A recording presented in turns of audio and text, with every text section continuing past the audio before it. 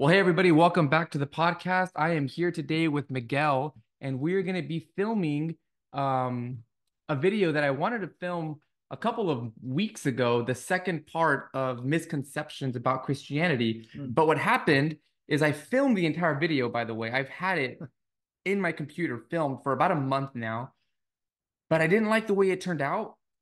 Nothing I said is going to be different than what I'm saying today, but it just felt like I needed to bounce ideas off of a person, and it felt weird doing it by myself. So I scrapped it, uploaded other videos, and then asked Miguel if he would join me for this one. So Miguel is going to be talking to us about misconceptions about Christianity. So before we jump into we have six misconceptions. Maybe you can just share a little bit about who you are, how God got you to where you are, and ministry, family, all that kind of good stuff. And if you would Yeah. just take a couple minutes, I think we'd like to hear that. Okay. Yeah. So as Victor said, my name's Miguel. I've known Victor now for about 8 years, Yeah, something right? like Close that. to 10. Mm-hmm. Met back in like 2015 or so. Mm-hmm. So my walk started soon after high school with Christ. Um, that started around 2014. The Lord started really working in me around 2010. That's when I met Marita, which is my wife. Her parents were pastors in Reynosa. And so little by little, they were sharing the gospel through deeds, through loving me and caring for me, even when I was rebellious. So they really showed me and taught me about grace in a way that I didn't understand at first. Mm.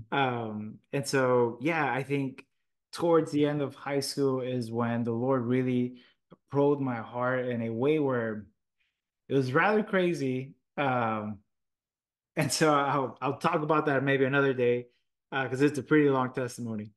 But overall, he probed my heart and he really ended up breaking me and uh, helping me see his grace. Mm. And yeah, and then a couple years later, uh, where we met at church. We met at church where we became a little closer. Um, After that, the Lord started taking me through really wanting to serve in the church and do more things in the church. And so little by little, came back down from my job from Corpus, started serving in our church. And it's been about 5 years now that I've been faithfully serving. Mm. Um, and now I'm here, a deacon of my church. So that's been really fruitful, really great. The Lord is really doing great things, not only in our church, but throughout the valley. So I Right. think that's really great. Seeing what your church is doing, and so yeah, I think overall, um, what else could I share? I have four siblings. I have my sister, which is the oldest, my brother, second oldest, and it's me. I used to be the youngest, and now we have my little brother, which is That's he's 10 right. years old. He's pretty much my size. He's a big kid. And yeah, that's part of me. I have my wife, Maritza. Man, it's been such a journey with her, and 10 years knowing her, going on 3 years married. So Wow. that's been awesome. So yeah. Yeah. Well, that's awesome, man. And we've gotten to do some fun stuff. We went to New York together with Steve and Priscilla Perumala at the Grace Place in New York. So if you're in New York City, check them out. So Yeah. we got to do that. I think I saw you preach your first sermon for Inversion, which Mm. is a youth internship that I used to do. And I think you preached for that, right? Yeah. And I think that was your first sermon, if I'm not That was my mistaken. first ever Yeah. sermon. And then in December or November, I heard you give your first Sunday morning sermon. Mm. I Yeah. think. I don't remember what book of the Bible you were in, but I remember being there and just pretty cool, man. I got to see kind of cool spiritual moments in your life, despite us going to different churches for most Mhm. of our Christian walks. So I've gotten to kind of see that. So I'm Yeah. excited. And for anyone watching, Miguel is starting a podcast in the next foreseeable future. So keep an eye out for that. Whenever it does go live, I'll put it on a post or something on my channel so y'all can check that out. But yeah, so I wanted to talk about the second part of Christian misconceptions because Yeah. Christianity, global religion, more adherents than any other faith that exists. Mm. But it's also the most misunderstood religion, the most misunderstood faith. And there's so many variations of what Christianity is Mm. that people have forgotten a lot of what makes Christianity what it is. And with that have come a lot of misconceptions, things that you hear and you think, oh, yeah, that sounds true. But when you look back into the scripture, it isn't true at all. Yeah. So those are some of the things that we're going to tackle today. So before we start, I don't know if there's anything else you want to say or address. If not, we'll just jump in. No, yeah, I think what we're going to talk about is going to be something that uh, the misconceptions happen a lot because of context, like taken out of context, a lot of themes in the Bible, a lot of Mm. scripture that's used, some ways inappropriately. And so I think we're going to talk a lot about, these things that are pretty obvious sometimes that are taken out of context. So we'll see. All right. Well, sweet. Let's do it. So the first misconception that we have is that the Bible has a low view of women. Mm. So Miguel, you want to start us off with that one? Yeah, so I feel like this one came to mind. What came to mind first was how I've seen my family kind of use scripture to Mm, make women look less of, make it seem like it's almost machismo, like they have this masculine pride, like I'm the man, you're the woman, yeah. and so you have to obey me. There was one time I was in a cookout where my uncle made a joke where it's like he would look at my tia and he went, touches his rib and he's like, "Hey, you come for me here," Oh, yeah. And so I'm like, "Dang!" And this guy, like, does he know what he's doing? Yeah. And so that was basically he was doing that in the sense of like, "Hey, you need to obey me and you need to submit to me because I'm the man. This is the order that God created." So Mm, he got somewhat of the concept, but at the same time, he was kind of using it for his own power. And so yeah. that's why I started seeing where it's like people take the themes out of the Bible and use it and apply it in their own ways to, Right. manipulate women. And so, yeah, that's one of the first things that came to mind when it came to the low view of women and how Yeah. people misinterpret it because of how people apply it in their Right. lives. Yeah. And certainly it's true that Eve came out of the side of Adam.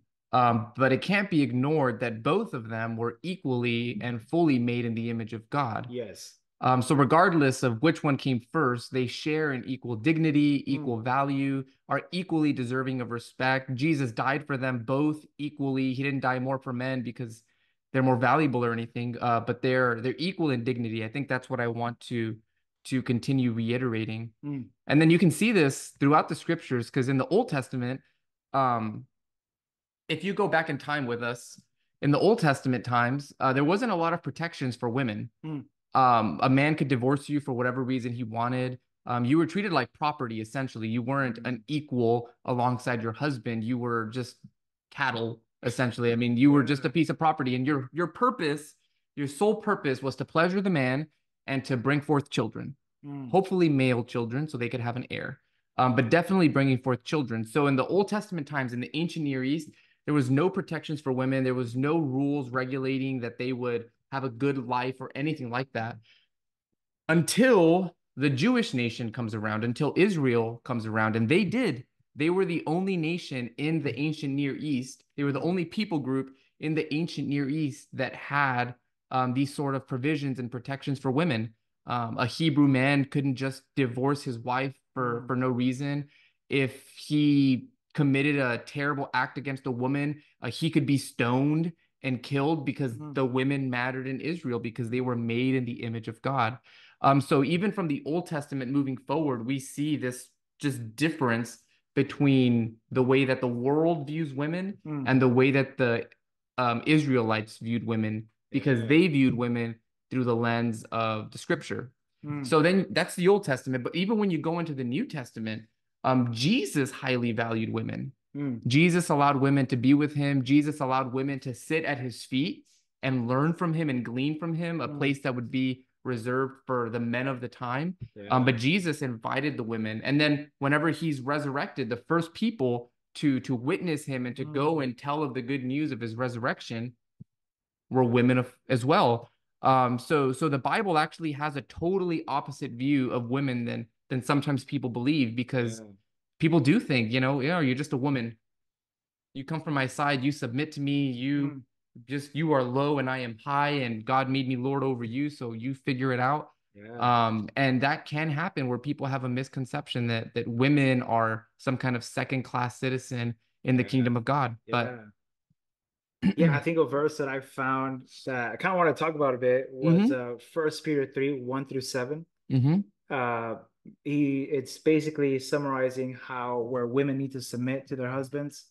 And so I'll read 1 and 2 where it says, likewise, wives must be subject to your own husbands, so that even if some do not obey the word, that they may be won without a word by conduct of their wives. When they see your respectful and pure conduct, do not let your adorning be external, the braiding of hair and putting of gold jewelry of clothing you wear. I won't read the whole thing, but in general, they were giving this concept of how women were supposed to submit to their husbands. In that take that husbands will come to know, the Lord. hmm But I feel like if you could elaborate a bit on how, like, what submission was, because I feel sometimes now people hear the word submission, it's like, it's I guess due to experience, due to what's the way it's taken out, where it's like now hmm it's just like a slave, Right. It's and a so dirty word to submit. yeah, yeah, yeah. And so I don't know if you can elaborate on that, where this is in the New Testament, and it's being asked of the wives to be submissive. What is it that? Yeah. Well, I think that I would preface the whole conversation um, by talking about who someone submits to. Mm, Because first of all, everyone's called to submit, mm, because every person is called to submit to the authority of Christ, to the authority of the church, whatever you want to say, but they're all called to submit to the authority of the Lord. So we're all called to submit.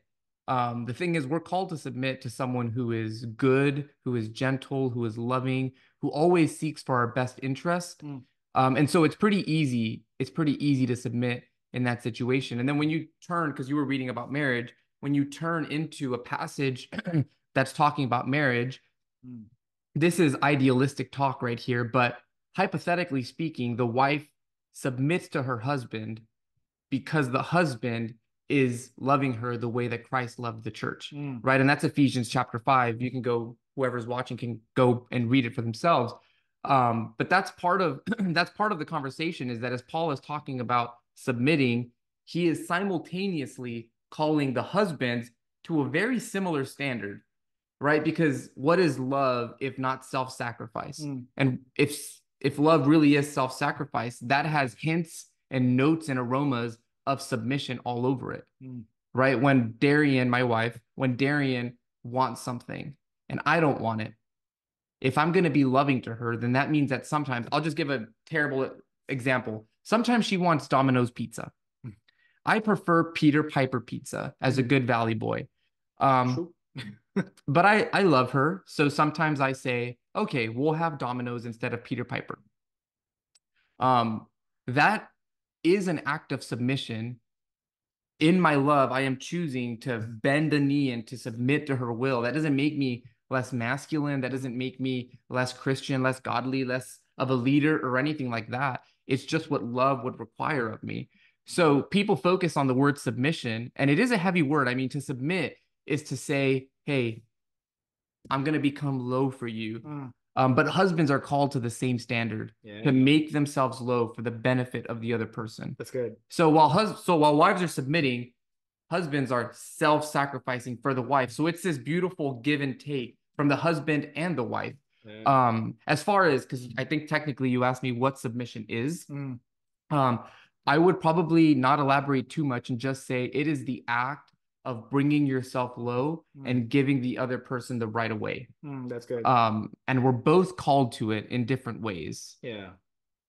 Yeah, I think the one thing that I hate is that people tend to hear submit and that's all they use. They hmm don't go into the context of what you just elaborated on. Right.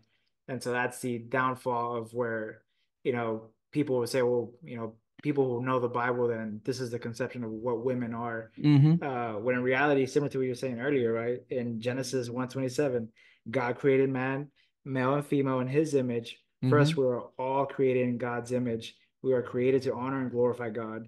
Um, right? Our gender does not give us a higher stature. hmm I think that's where we come back to the ground where it's like we are all in God's image. We're all equal.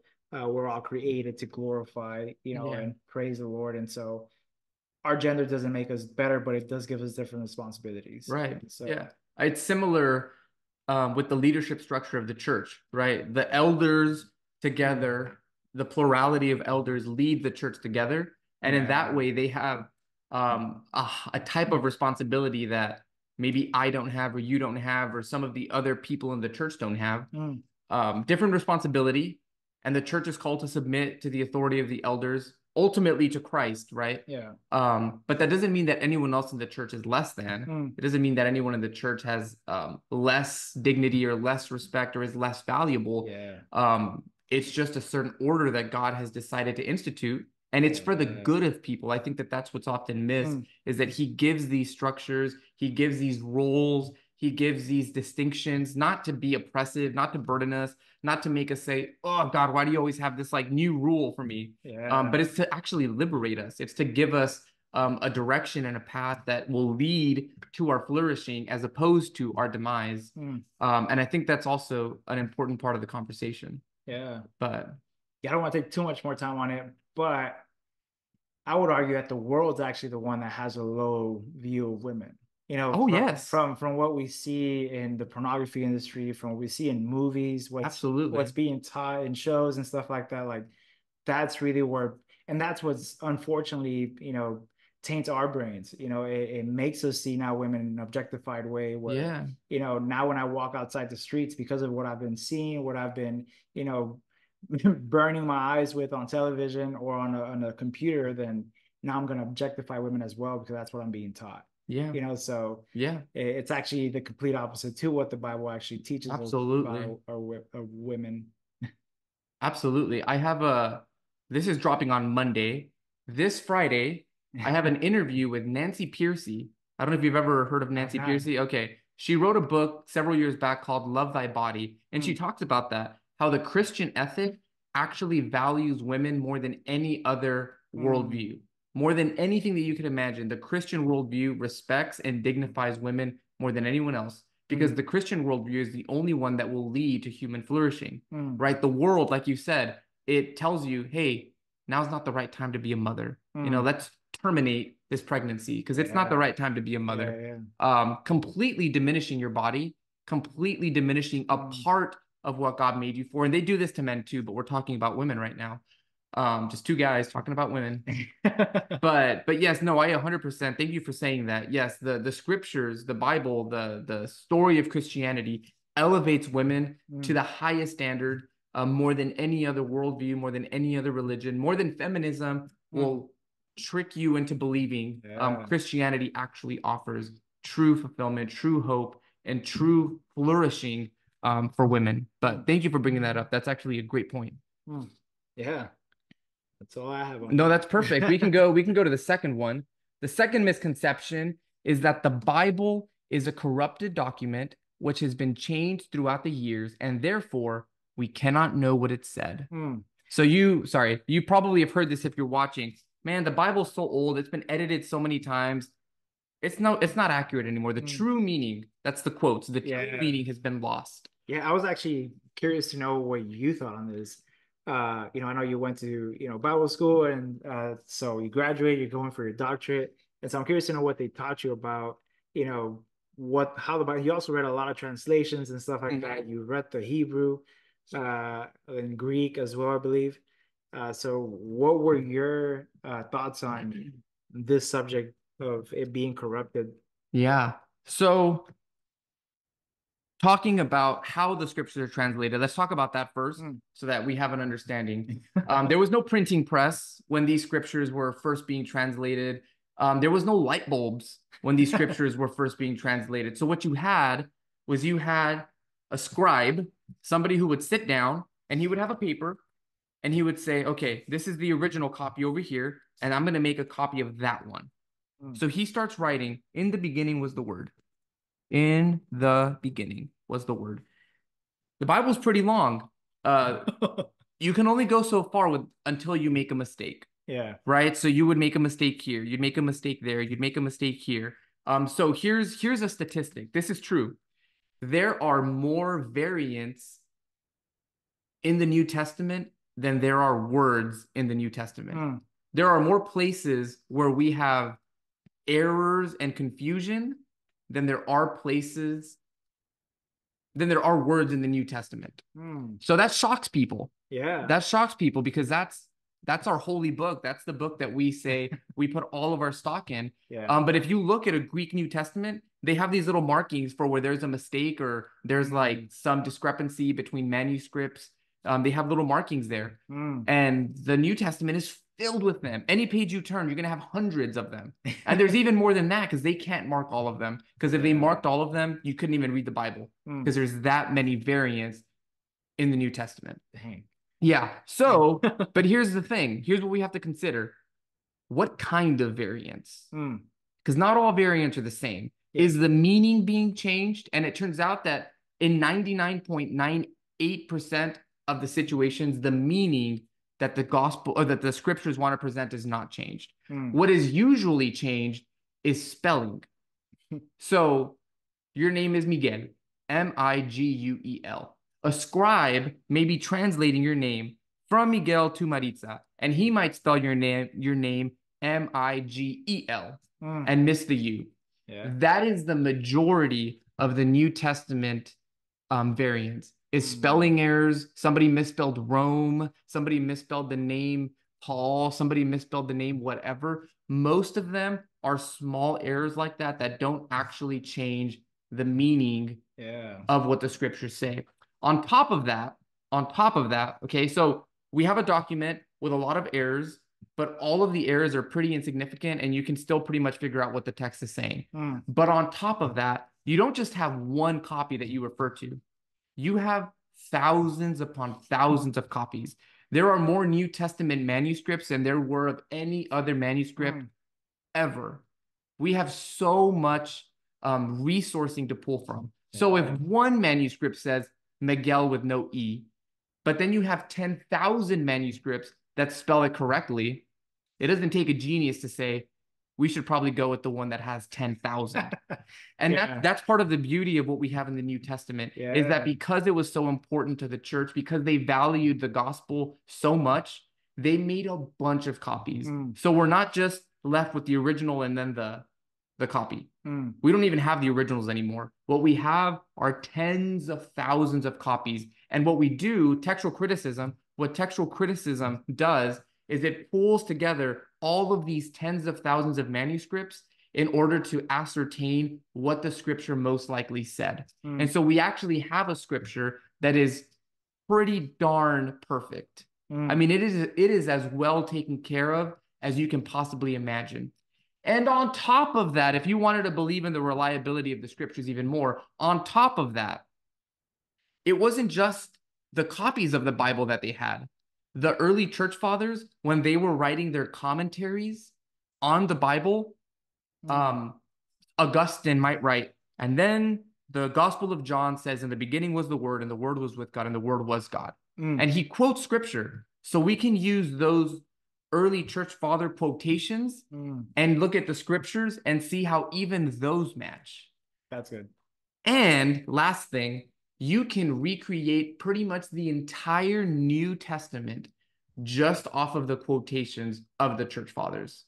Almost the entire New Testament. Dang. That is how much documentation we have of the New Testament. So while it may seem like a very catchy thing to say that it's old and it's not been preserved and there's so many mistakes, you can't trust it, it is actually the most trustworthy ancient document that exists. Yeah.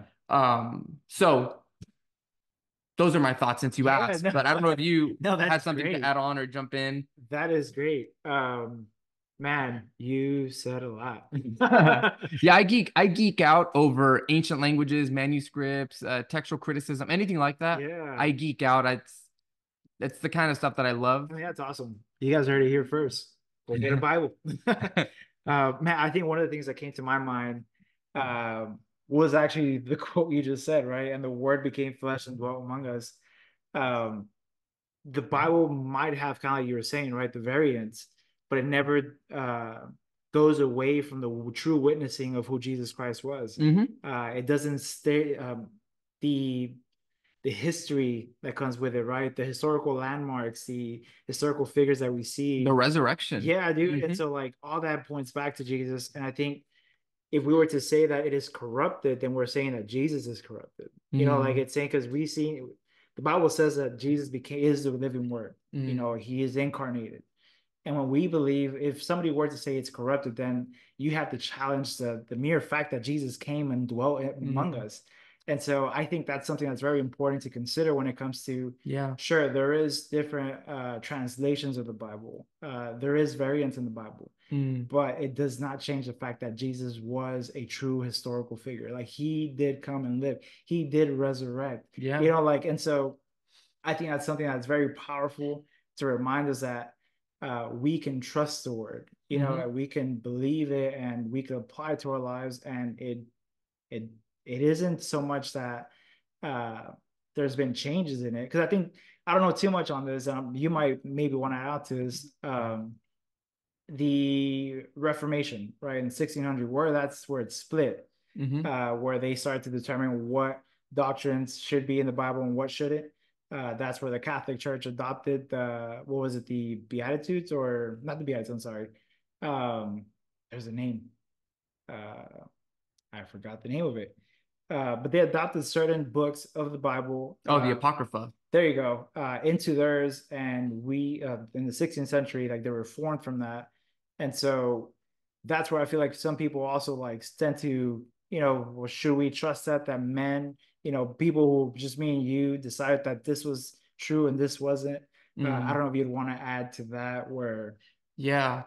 Well, there is a sense in which theology will continue to develop until the Lord returns. Mm, So there will probably be another Reformation in a couple of hundred years or in a couple of mm, decades. Like it's going to happen because theology is continually evolving yeah. all through church history. It wasn't just that split, but all throughout church history, there has been these quote unquote reformations happening. The when they were fighting against the Arianists, when they were fighting against these, when they were um, claiming heresy X is heresy and all of that. So that's Mm, been happening all of the way through.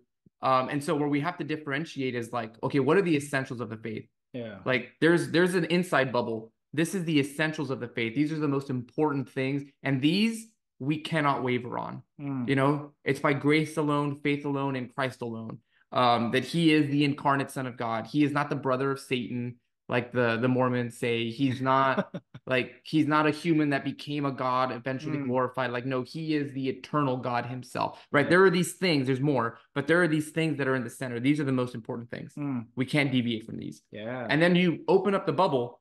Okay, now there's some things that aren't essential for the faith, but are pretty important. Mm, And this is where you get into things like maybe transubstantiation. okay. Does the bread become the flesh of Jesus and the Mm, wine become his blood? It's not essential to the faith. You can be a transubstantiationist, and I'm okay with that. Like, I disagree with you, but you can be a Christian. That's not a problem, right? So then the it gets a little bit wider. Okay.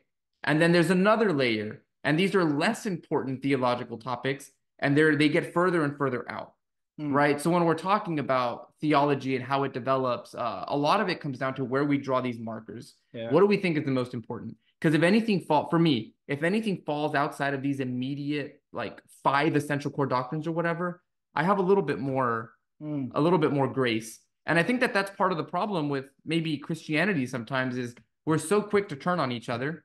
As soon as people start disagreeing with some of these outer doctrines, we start to like get mad and we start to get defensive and we start to fight. And you know who's watching? The outside world. And yeah. they're looking at us, man, these people can't even like get it together. They're here bickering and they're fighting about Mm, this and that. And they tell me that they have a book that has truth. They can't even agree on it. So why yeah. follow them? And really, when it comes down to it, we're not even fighting over essentials. Mm. Should we sprinkle babies? Should we dunk them? Or should we just put a little bit of water over their head? Yeah, that's good. I think you should fully be immersed in water, but if you want to get sprinkled, that's all good in the hood. Yeah. So I think that's part of that conversation is where we draw these lines and how Mm. rigid we are with them. But I think I've deviated from your original No, yeah, question. So no, you're my bad, I good. rambled. No, I think apart from the actual text and the actual Bible, what tends to bring up that question for people that it's corrupted, it's the way we live our lives. It's Hmm. the way that people are seen as, because once you claim to be a Bible believing Christian, like you believe in Jesus, And people know that you are a Mm, target now because people are going to see you and you are going to be witnessing to the world yeah. what do you truly believe what the Bible says, right? Right. Do you truly have conviction about what it says? And are you going to Right. really live it out? And so that starts to bring questions like, man, well, this person's saying that Mm, I don't know, lust is wrong, but yeah, he's joking around with his coworkers at work with some woman that they saw. yeah. What is that going to say about his testimony? Yeah, Hypocrisy. Yeah. yeah. And so I think that starts to make people consider like, well, maybe what he's believing isn't true. Like, Right. and so it starts bringing some sort of false witnessing, I guess, to those around him. And that gets very dangerous in the world, especially because we are being seen by everyone, right? Yeah. We are being seen by those who don't believe and those who are trying to share the gospel with and basically are going to, we're tainting the grounds that we're trying to spread seeds to, and Yeah. so that's very careful on how um, well, we are talking about the Bible being corrupted. Our lives are actually also part of the effect of that. Yeah. No, that's true. Um there's no greater ruiner of a good testimony than hypocrisy, I think. Mm. I think that's fair. No, I think you hit it on the head. And that's why no one ever questions Mother Teresa. I've never genuinely met a person that was like, "Oh, Mother Teresa, nah, she was all talk, bro. She don't know what she's." No one, because she walked the walk better than anyone. Yeah, She was walking the she's a walk. straight arrow. Yeah, that's right. Yeah, yeah. Oh, that's All awesome. right, well, let's go to the third one. The third misconception is that pastors have it all Mm. together. You, Why don't you kick us off on that one? man, um have been to a couple of churches, and I've always worked really close with pastors. Mm, I think, unfortunately, sometimes some pastors do want to present an image that they do have it all together. mm-hmm. And so when things start to fall apart, that will raise questions as to, man, well, I thought as a pastor, you're supposed to have an answer to every question. Yep. You're supposed to, be the most loving person that there is. You're supposed to show the most grace towards everyone. And so there's that misconception where it's like, well, now you're putting them on a pedestal, Yep. right? And so that's where we start to be wrong, where it's like, man, well, these people are supposed to have it all together.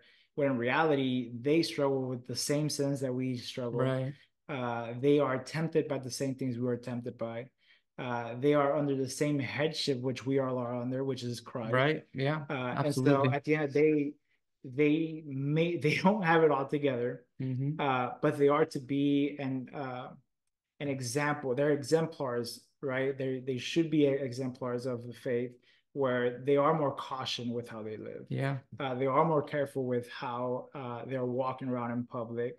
They are more careful with how they lead you, how they counsel you. Why? Because they are held in a higher accountability than most of us would. Right? The Bible talks about that, how those who are in a elder position are going to be held accountable at a higher way. Yeah. And so I think the unfortunate side is that we tend to put pastors in some sort of pedestal, and that probably puts an even bigger weight on them. Yep.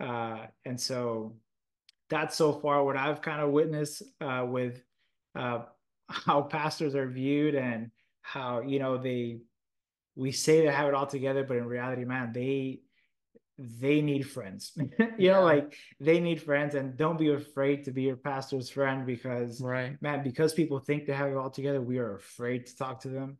We're afraid to approach them. We're afraid to bring them over home to the house gathering. Yeah. And so, Pastors are some of the loneliest people in dude, America. yeah. I don't know why I said America, in the world, but I'm an American, so I know in America, pastors are some of the loneliest people in the world. Yeah. And they're always giving of themselves, Mm, but it's rare when they actually receive. yeah. So, I mean, you've been a youth pastor. You've been, you are now a pastor at your church. yeah. So what are some of you know, I guess some of the things that you've gone through where people have thought either you had it all together or you were supposed to have, Yeah. or if you've gone through anything like that, I'm not 100% sure if. Yeah, no, I mean, I agree with pretty much what you said. You just went down my notes. I even said like there is some level of spiritual maturity Hmm. that is mandated in the scriptures. You can't just be like a new believer. there's some requirements for pastors in the Yeah. Bible, um, but that doesn't mean that they have it all together, that we have it all together. It doesn't mean that we all of a sudden have purged all of the sin out of our lives. It doesn't mean that our pet peeves just miraculously disappear. Mm, It doesn't mean that all of a sudden my pride has been completely done away with. Like none of that. yeah. There is still struggle and there is still difficulty there, just like anyone else. Except that sometimes pastors don't necessarily have somewhere to take that. Mm, Hopefully, every pastor does have someone that they can trust and that they can talk to about what's mm, happening, but that's not always the case. And therefore, you have these pastors sometimes that are just, they know that something's wrong, but they mm. have no one to address it with because the congregation can't know that. Yeah. So the world says. And I think that's part of the problem is that Mm, I think sometimes the standards that people put on pastors are unrealistic. Maybe unrealistic is a wrong word. They're unattainable. mm. Nobody can be as holy as the people want the pastor to be. Yeah. It would be nice. It would be ideal. But that's Jesus's role. Mm, The way Glenn Lafitte, Glenn, the way Glenn says it is, we're just beggars showing other beggars where to get bread. mm. I'm not superior. I don't have more value, dignity, honor, or respect. That's good. It's just, this is what I've chosen to do with my life. I've chosen to serve the Lord through my teaching ministry and through my pastoring. Um, but I still get angry with my wife, There's still days when we go to bed and we're still Mm, like in a fight or whatever. And yeah. that's just the reality of life on this side of heaven. Mm, So no, pastors do not have it all together, because nobody on this side of heaven has it all together. yeah. Yeah, and I mean, I think in Acts, I have it written down, Acts 20:28 says, pay careful attention to yourselves. And this is Mm, Paul talking to Ephesians and the elders. And so one of the things he's saying, right, is you got to look deep within yourselves as pastors. They're actually, man, probably more burdened by their sin because of, having to lead others. yeah, And so they have to be careful by that. yeah. There's a book called The Reformed Pastor. Um, he says, where did I write it down? Let's see. I believe it's here. Uh, Pastors are held to a higher accountability, but it does not mean they have it all together. It just means that they will attempt to keep themselves above reproach, as Paul tells Timothy in 1 Timothy 3:2. And so basically, right, they don't have it all together, but they are to also be above reproach. They Mhm. are to be the ones who people can come to, and that they won't be any false witnessing Right, towards them. They have to keep themselves accountable where if anything does come up, like, no, like they were doing well. right. Um, but yeah, that's something that I had read earlier. Yeah, No, that's good. I think that pretty much will that's sum that yeah. question up because the misconception is pastors have it all together, and the answer Mm, is no one has it all together, yeah, pastors included. easy. Yeah. Okay, well, let's go to the fourth one. The church only wants my money. Dun, dun, dun. Money talks. Money talks. Here's here's the truth. Some churches only want your money. Unfortunately, That that is a that's why the true. misconception is there, Mm, because it's true. It's just not true of every church. There are some churches that are not just looking for your money, but yeah. because the ones that are looking for your money are usually the ones that end up in the news because of some scandal or because of something Mm, like that. Those are the ones you think of.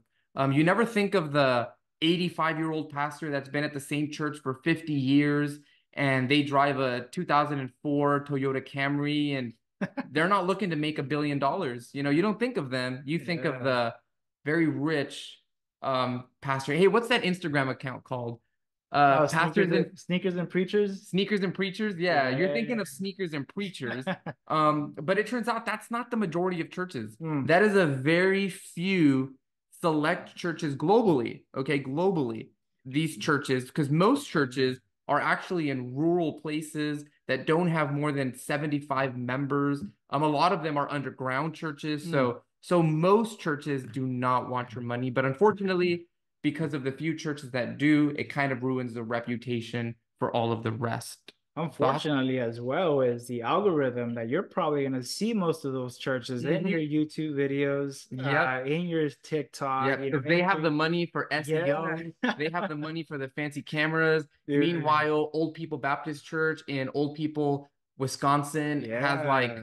a flip phone that they're using to record still. So You don't no, even know the that churches that. that's a good observation. Yeah. Good point. Good point. Matt, I think that one of the things my pastor likes to say a lot is that giving doesn't start with your wallet. It starts with your belief of the gospel. Mm, You know, that is the center of when it comes to giving at your local church. I think that's another thing, right? It's if you are a member of the church hmm. and you are convicted and you are driven to give towards your church for the need, you know, for what you see, you know, what the Lord has placed in your heart out of obedience, that is when we start giving. You know, if you Hmm. are a first day attendee, the church doesn't want your money. You know, they want to lead you to Christ. Right. And so if it's the opposite of that, then I would say to run, right? Like if they're asking for your money on day one, then maybe you should keep looking. But the center of what it means to, you know, give to the church, it really does come from what we know of the gospel. Hmm. We give because, man, we have been offered something freely. And when we give to the church, when we give finances specifically, we don't give because we're going to get back, right? We don't give because, man, the Lord's going to bless me even more. We give out of pure obedience to continue to see the gospel flourish. And if we could meet a need in a certain way, we're going to try to meet it, Right. and we might not see the fruit of that. I think some of us give money, and you know, I consider myself in that when I'll give money hoping to see the fruit from it, and I don't to this day, right? Like sometimes we're gonna give faithfully, and it's not because we're gonna get something in return. Right. It's because we understand the gospel and we believe in Jesus, and we're just gonna Right. give to see that continue to flourish in other people, meeting other people's needs, and trusting our church that they're using these funds to, you know, share with the world. Right. Yeah. And I think also part of the issue for me when I think about this question is like when all of a sudden things that aren't necessarily mandated become mandates. Mm, For example, the tithe. I don't believe that the tithe is applicable, or I don't think that the tithe is a requirement for Christians. It mm, was an Old Testament practice that I think was done away with when we entered into like mm, the church age, which by the way, the tithe in the Old Testament was not 10%. mm. People don't know this. It was 10% of this and 10% of this and then Oh, 10%. There was shoot. like there was like five there was like five different tithes Oh my in the Old God. Testament system. And I think all in all, they added up to like almost 30% of your total Oh my income. God. So if a church says that they want to practice the tithe the way the Jewish people practiced it, You're gonna go broke. they're well, yeah, the people are. The church is not. The people are. So, but I think that's one of the things like, oh, the church only wants my money Mm, because they start hitting you with this is what you have to do 10% to the penny. If yeah. you make $99.99 and you have to give $9 and 10 cents. whatever. Yeah. So I think that that's part of it is it just becomes this burden that not Mm, even Jesus asked, yeah. because in the New Testament it says that it's about a cheerful giver. It's about giving out of the abundance of your heart. It's about giving out of the love that you have, Mm, not because there's like a barometer that you have to meet and like get your giving to a certain place. So I think that that's part of it is that in many ways, the church has instituted things that the Lord or Paul or the early church never really instituted. It was mm, always supposed to be free and I wouldn't say burden free because there's burden when you give. It has to be sacrificial, obviously. But there wasn't a requirement. And therefore, if you missed 1 week of tithing because you got a flat tire and you needed to replace a tire, there was no guilt there because it's mm, out of abundance that you give. It's out of yeah. of love that you give. So I think that's another part of the conversation there. And I would echo what you said. What the church primarily wants is for your soul to be saved. Mm, A good church, what they yeah. primarily want is to see you become a Christian and then to take that Christian life and begin to transform your world and extend that, Mm, create an Eden in your home and then begin to create an Eden outside of your home and mm, spread the goodness of God as far as you can extend it while he gives you the ability. After that, out of that, Sure, we want to give you the opportunity to be a part of doing that in someone else's life, but like you said, we don't lead with that. Mm. It's not about, hey, give me your money first, and I'm going to tell you how to become a Christian, Yeah. right? That's the wrong mentality. That's the opposite. Um, I'm curious, have you ever been guilted into giving? oh my goodness, a million times. Malachi, is it Malachi or Micah? It's with the M. How have you robbed God Mm. with your tithes and your offerings? You know, yes, I've never been manipulated to it. Mm. I have been, people have tried to manipulate me to tithe. But I've never done it. I've never Mm. done it. It's always been something that like, no, I know what the Lord is asking of me. And look, I'm not trying to say that I'm stingy with my wallet. Like, Mm. well, I'm not going to say what I do because then it's going to sound prideful. But no, whatever, whatever. There are missionaries that we support like every single month. Like we give to the church generously. Like we do that stuff. Mhm. The key is nobody's beating me over the head with the Bible, forcing me to give. Yeah. Nobody's telling me that if I don't give, then I'm robbing God. None of that. It's just we want to give you the opportunity to give. If Mm. God puts it in your heart, go ahead. Yeah. Now I will give the other side of that. I think the Lord does ask us to be sacrificial in our giving. I'm not saying like just give 2 pennies because that's all you, whatever. It's just, I Yeah. have to do it. Here you go. Like there should be some consideration. Mm. And I think that in some extent, to some extent, what we do with our money reflects the value that we put in our lives. Mm. If I spend 95% of my income on movie theater tickets, and I give absolutely nothing to the church, maybe there's some discrepancy there. Maybe I need to go to the movies one time less a month and give a little bit more to the church. You know, I wouldn't make that a hard and fast rule, but our monies do reveal our where our devotion is Mm. to some extent. Yeah, that's good. So both are true, and I don't want to give anyone a pass to just not be generous ever, because generosity is important, Mm. but there's a balance that needs to be stricketh. Yeah, that's good. That's really good. Nice. Yeah. So next one. Let's do it. Let's do it. The next one, number 5. The God of the Old Testament is wrathful and angry, but the God of the New Testament is compassionate and loving. You can Woo! start this one. Man, I think this one's one where we have, I think this also goes back to the way some churches practice their theology Mm, when it comes to we only preach one half of the book. We only teach the loving side of God. I have a friend with a testimony who talks about he was in a certain organization and he was helping out teaching. And so it came down to he was going through 5 steps, and one of them was talking about hell towards the youth. And when he spoke about hell, they kind of like reprimanded him about it. Like, hey oh man, we yeah. don't talk about that. I think I Hmm. was a little too deep. And so he kind of just like, what do you mean? Like, I can't just do half the truth, you know? Like, Yeah, like and what if there is no hell or separation from God? Like, what are you yeah, saved from? yeah. How And can so, how can you even become a Christian dude, yeah, without wrestling with like the consequences of sin? And anyways, I yeah. sorry to interrupt. I mean, no, you're good. And so I think that's one of the misconceptions we have because we have separated Mm, wrath from love. It's like if we believe that God is all one, right?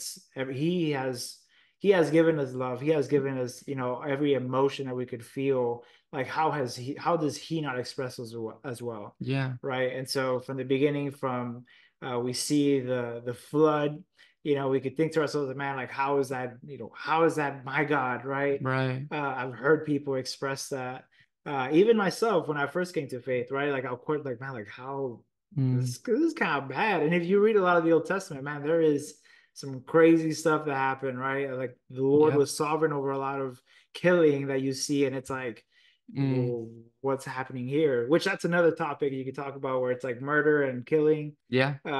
like whole other thing For you could another do. podcast, for Yeah, another day. I'll yeah. write it down. But yeah, I think that at the end of the day, Jesus came to uh man, he demonstrated the Lord's sovereignty and power. And apart from love, he also shared about his wrath.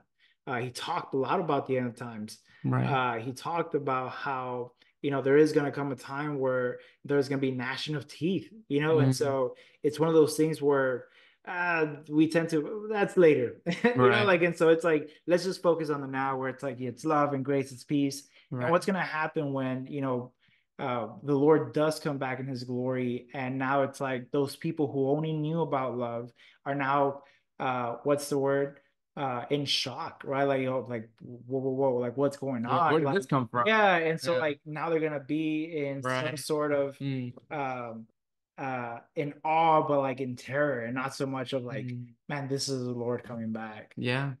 But Yeah. yeah. I think that there's a side to this where people have, and I think you hinted at this, people have just they have viewed wrath, they have viewed anger and love as opposites. Mm, When anger and love are not opposites. In fact, one requires the other. If I'm going to love something, I'm going hmm. to hate something. That's good. Example, today, um, in preparation to your coming, I went to the gym before you came, so I took a shower afterwards, and we were washing the floor mat. Um, we were washing it, so all of the floor, the tile got all wet, Mm, right? So 10 minutes later, my son goes in there and he slips on the wet floor, straight onto tile, right on the back of his head, and he mm, hits himself. And I hated that that happened. mm, But I hated it because I loved him. So when you mm, love something, you have a natural hate of anything that mm. tries to harm that. That's It's just good. a natural response. I hate, I can't say this word on YouTube or I'll get demonetized. I hate um, the murder of children. Mm, And that is why I hate clinics that murder children, mm. because I love children and I think that they deserve life, Yeah. right? So love, by its definition, must hate as well. So Mm. this is not God being schizophrenic. Schizophrenic is the wrong word. I'm sorry. This is not God with a split personality Mm, where one day he's like, oh, I love everything. Oh, I hate everything. It's not like that. mm. It's because he is consistent with himself. Yeah. As he loves, he simultaneously hates. Mm, And the misconception was that in the Old Testament, God is an angry bully, and in the New Testament, he is this loving fairy, essentially, yeah. right? That's the misconception. But if you go to the Old Testament, Exodus 34, verse 6, I don't know if you have a Bible on your iPad. I do. Okay, Exodus 34, verse 6, it talks about him being loving and compassionate, even in the Old Testament. So even in the Old Testament, where people think he's just a bully and mean, he's actually displayed as loving, kind, and compassionate. So Exodus 34, 6. Oh, six. I was on 36. I'm like, there's no 36, bro. Oh no, 34, 6. Okay. It says, the Lord passed before him and proclaimed, the Lord, a God merciful and gracious, slow to anger and abounding in steadfast love and faithfulness. Yeah. So steadfast love, that's the Hebrew word Mm, hesed, which everybody knows. If you don't know, just Google it. But hesed, and it doesn't just say that he has some hesed. What mm. was the word that it said? Love and steadfast, what is it? Abounding in steadfast love. Abounding. He doesn't Yeah. just have a little bit, he is abounding in it. The thing that is overflowing Mm, out of God is Hesed, is this mm. loving kindness. It's a loyal love. That's what it means by loving kindness. It's a Yeah. loyal love. It's a love that loves against conditions. It's a love that loves in the worst of times. It's a love that is unceasing. And that Mm, is the very thing that he's abounding with. You know, if I fill this cup of water and I just keep filling it, it's going to start pouring over. mm, That is God with his Hesed. It just continues and it flows and flows. We can't measure it. We can't try to cup it. It just continues to overflow because he abounds in it. that's So good. that's the Old Testament. In the Old Testament, he's abounding with that. And then in the New Testament, in Revelation, you hinted at this as well. Jesus is presented as being someone who has wrath. He Mm, comes back and he has a sword and he's using it. Right? yeah. He's putting an end to sin. He's putting an end to Satan. He's putting an end to death itself. And he is being portrayed Mm, as angry. I mean, yeah. he is coming with the full force of the wrath of God on the enemies of God. Mm, And so yeah, it is a misconception to put these two attributes of God against each other, his hate and his love, because really they are unified and united in the mm, one person of Jesus. yeah. Um, and so yeah, I don't know if you had anything else to add or tag on to that. No, yeah, I think you hit it right on, right? With um Jesus is the unified, both of the old and new. And so that's really good. But I don't have anything else to add on to that. Right. Yeah. So we'll go to the last one. The final misconception um, of Christianity is that to be a Christian, I have to align with one particular political party. Mm, And often, not all the time, often that in America would be the Republican Party. mm. That's the misconception that if you're going to be a Christian, you are going to align with one particular political party. Asterisk. Probably Republican in America, right? That's what you see in the news. That's what people say. Yeah. But Miguel, your thoughts? Man, I think this is one where we could probably do a whole podcast on, Yeah, because it is a very big and it's a misconception. It's a real big one when it comes to politics. You have the whole themes that we've seen probably around all social media where, should you be Republican? Should we be Democratic? Should they even mix? Should Christianity and politics mix? right. Yeah. Uh, Separation of church and state and yeah, all and that. so we have Which, by the way, originally that was for the protection of the church, mm, but now it's been flipped around. Originally, it was so that the government couldn't say, well, church, you can't do this. There was a separation. The church did its own thing because they were coming from mm, a place where the government regulated the church, Europe, mm, right, with the yeah, Anglican church out there and everything. And they came to America and they wanted separation. So it was originally for the protection of the church, but mm, now it's turning into a thing where the church can't have a voice and the church can't. yeah. Anyways, No, yeah, that's yeah. neither here nor there. That's good. Man, I think that's where it gets hard because it's like that's what we've been indoctrinated with. Mm-hmm. Since we were small, we're taught about, politics in the sense of like, through church. I was raised a Catholic. And so they taught us about that. You are to be a law-abiding citizen. You should believe these things. Right. Yeah. Politicians who believe in these are what you should, They're the be. Christian politicians. Yeah, like Right. this is what you should be voting for. Right. And so if this aligns with this, then that's the right one. Right. And so that's where it's kind of hard because there is one particular belief, right, that I think we all have a very similar take to, which is the one you mentioned a little earlier Mm-hmm. with the clinics and all that. Like that's the one where we tend to, because this man says this and believes in this, like this is what we're gonna do, or this is what we're gonna vote for. Right. And that's where it's kind of like, man, like, Yeah. but what about their character? Right. Right. Like, and so I was hearing this podcast earlier as well, where they talk about that. They talk about, Mm. man, well, they talk about character. And if they believe in this one thing that aligns with Christianity, like, but their character is completely opposite, then Yeah. what do Like we do? what makes someone a Christian politician, right? If they believe one thing about or if they support one of the Christian Yeah. agendas, but then the other 900 they like turn their back on, like are they a Christian politician really? I see Yeah. what you're saying. And so that's where Yeah. it's, man, like, and so where do we fall on, right? Right. Like, Yeah. should we have a political Yeah. party? How well educated should we be when it comes to that? Right. Because it doesn't only affect, our belief. Like, if I'm being completely honest, sometimes I was forced and I convinced myself to vote Republican in the sense Hmm. because, man, I didn't want to feel guilty that if I voted the other one, man, Yeah. well, I'm condemning, babies type of thing. And so I'm Yeah. condemning, the whole nation to, man, this is good. No, And so it's that's what it's they they're would, good questions to wrestle with. Yeah. yeah. And so it's one of those where I'm like, man, like, well, I'm just gonna vote this way because that's where it should be, and I'll feel less guilty about it. But in reality, it's one where we really have to come down to, what do they believe? What is their character? Yeah. How are they acting in public? Right. How do they carry themselves as Christians that they Mm. say they are?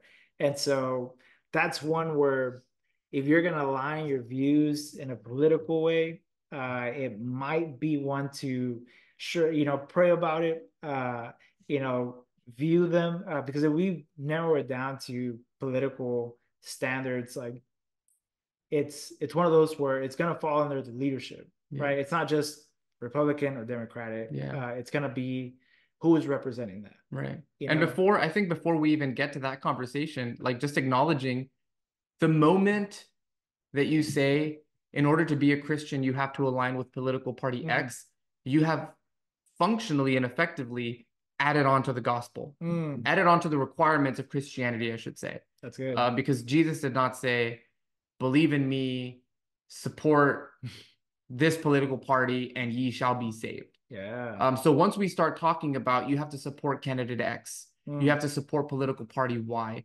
That is extra biblical. Obviously, that is not like that's not true Yeah. because that's not what the scriptures talk about. So Mm. we're beginning to add stumbling blocks to people, and Mm. that's an issue. Um, Political party X may have a great view on all of these Christian issues, and political Y may have a terrible view. Whatever, we're still adding to the scriptures what it requires to be a Christian, Mm. because it's by faith alone, grace alone, and Christ alone, not by Yeah. faith alone and grace alone, political party. And you see what I'm saying? So Yeah. I think that is a good starting point. And Tim Keller talked about this a lot. Is that you can't make Jesus fit any political party. You can't. They tried in the New Testament. They Mm. brought him, they put some money in front of him, and they Mm. said, what do you think about the political idea of taxes? Should Mm. we pay taxes, Jesus? And it says that Jesus knew that they were trying to trap him. And so Jesus says, give to Caesar's what is Caesar's and give to God what is God's. Mm. And he doesn't even entertain the conversation, right? They were asking him a political question. What side of the political aisle do you fall on? Are Mm. you pro this tax? Are you against this tax? What are you going to say? Yeah. Doesn't even make mention of it. He says, politics will worry about politics, but you be about the things of God. Yeah. And he refused to be put into that bubble. And here we are in 2024, and we're trying to make Jesus the leader of political party this or the Mm. political party this or That's good. whatever. When he himself did not do that, he had the opportunity to. It's not like, oh, he just never got around to it because they murdered him. Mm. Like, no, he had the opportunity. They talked a lot about his kingdom, which is it's a political thing to have a kingdom on the earth. Yeah. They talked about his earthly kingdom. They talked about the taxes. He had meetings with the officials, and they Mm. asked him, "Are you the king of the Jews?" and all of those things. He had political conversations, but he never took a side. He never said, "This is the side that I'm taking." He Mm. let people just breathe in that and figure that out. Um, Another thing Tim Keller would say a lot is that in either political party, there is going to be God honoring things. Mm. In either one, there is not one party that fully encapsulates Christianity, because Yeah. only Christianity fully encapsulates Christianity. True. So the Republican Party in America perhaps has a high view of children and doesn't want them being killed. Mm. Very God honoring. What a good thing, right? Christians can say, yes, keep babies alive. Mm. On the other side, the Democratic Party, maybe they're thinking about like climate change and taking care of the earth. Whether you Yeah. believe in climate change or not, their intentions are we want to care for the earth because it's the only one we've got. Mm. Well, the scriptures say we should do that. Genesis tells us we should care for the earth. We should steward it well. We should use its resources. Mm. We shouldn't exploit it, but we should care for it and serve it. And so either way you look at it, they each have things that they're fighting for that are represented in the scriptures as Christians should do these things. And so it becomes incredibly narrow-minded. I would say even unloving to put that as a burden on someone to say, if you don't agree with me, you can't be a Christian. Mm. I mean, that sounds like Satan's work to me. It's Yeah. kind of extreme to say it that way, and maybe that's an exaggeration, but where is the grace? Where is the compassion? Where is the acceptance? Where is the commitment Mm. to by faith alone, grace alone, and Christ alone? Yeah. Good. So those are just the thoughts that are kind of flowing out of me. I don't know if you have a response to that. Yeah, no, I think that's real good. Because at the end of the day, you don't need to really, you know, have a political party in mind when it comes to Christianity. Right. It's not a matter of, I believe in this, I believe in that, then I should like those shouldn't be our first thoughts when we trying to come to Christ. Right. Like Right. Christ, like I need you, and that's it. Like Right. He's the one that would bring conviction into our lives, Yeah. as to how we live our lives. Yeah. What are we going to be? We want to be exemplars of Christ, not so much of a political party. Right. And so at the end of Yeah. the day, like that's really what we want to do. Yeah. And And so if you put a global hat on, there is no Republican Party in Zimbabwe. yeah. Peru doesn't have the Mm. Republican Party. So if we're saying that to be a Christian, you have to align with this political party, Aqueles are what about all not, the non-Americans that have you're out never of given luck, bro. thought to, right? And I know what they're saying to the beliefs of the political party, but it's still just it's a little bit narrow is all I'm trying to say. No, that's good. Yeah. Well, we have no more misconceptions. So unless you have something that you want to close us off with. Man, I think that's it. I don't have anything else that I could add on to, apart from um, if you have been struggling with any of these misconceptions, right? If there is anything that you have in mind that has caused you to have some sort of um, strain away from Christ or struggling to come to Christ, not only should you go to your church, a local church, that maybe if you're not a part of one, but you should be able to go to your pastor. You should be able to go to your fellow congregants around you where you can talk about these things, Mm, right? Similar, it doesn't have to be a podcast conversation, but it's right. definitely one of those where you can have intimate moments. Don't be afraid to ask questions. Don't be afraid to, seek answers from questions such as these, where, it's going to help you grow. It's going to help you mature in your faith. And it's going to hopefully make you more like Christ and hope you guide you more towards Christ. And apart from that, you want to go to scripture for it, to seek the truth, to find truth. That is where we are going to ultimately be able to seek answers and receive them through the Spirit of God. Yeah. And hey, yesterday was Easter. Mm, Um, but just a reminder, Easter is not a 1 day thing. Easter is a 50-day celebration. mm, So for the next 49 days, since this is dropping the day after Easter, celebrate the resurrection, a feast, have friends over more often, drink, eat, and be merry, and just have a mm. good time. We just finished Lent, 40 days of fasting, and now we enter the season of Easter where we feast for 50 days because, as I've said so many times in the past couple of weeks, the feasting is always longer than the fasting. So Mm. hey, thanks for checking out the podcast. Super appreciate it. Whenever Miguel's channel goes live, I'll post it here so that y'all can see that too. Thanks, guys. Bye.